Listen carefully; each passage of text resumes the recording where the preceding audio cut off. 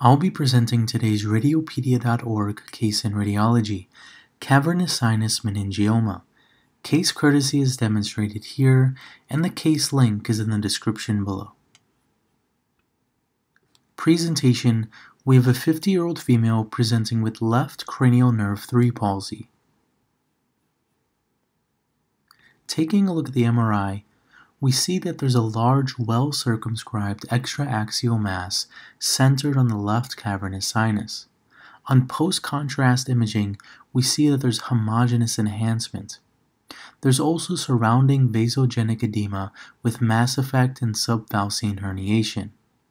On T2 weighted imaging, this mass has an iso-intense signal.